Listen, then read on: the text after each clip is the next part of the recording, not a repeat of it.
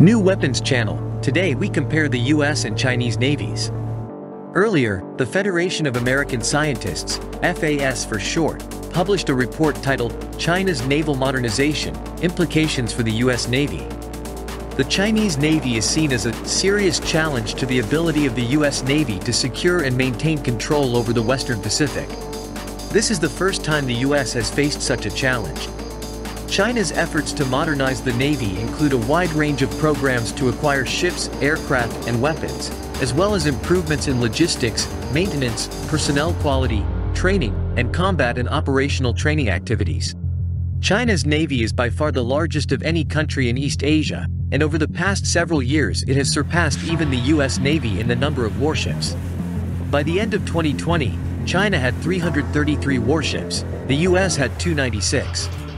China is projected to have 400 warships by 2025 and 425 by 2030.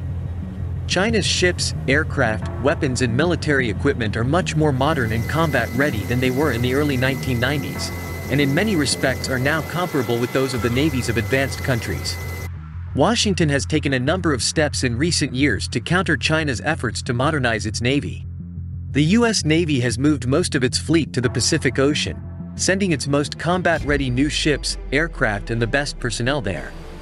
In addition, the US maintains or strengthens cooperation and collaboration with allied and other navies in the Indo-Pacific region. The US Navy has also begun to develop new operational concepts, e.g., new ways of using the Navy and Marine Corps to counter the Chinese Navy.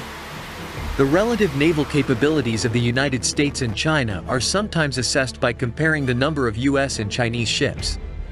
Although the total number of ships in the fleet, or the total tonnage of the fleet, is relatively easy to calculate, it is a one-dimensional measure that does not take into account the many other factors that affect a fleet's capabilities and how those capabilities relate to its assigned missions. That said, China is on track to overtake the United States as the most powerful military force in the Pacific within a decade, perhaps as early as 2026.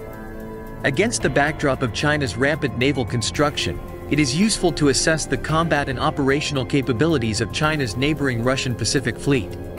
Nearly all the ships and boats in the Pacific Fleet were built back in the Soviet era and are, in fact, still in service. The number of modern units in the combat strength is not even worthy of a flotilla. Thus, the main battle in the Pacific will take place between the naval forces of China and the United States. Everything about the Seahawk, the US Navy's unmanned robot submarine hunter, can be seen at the link. See you on the channel.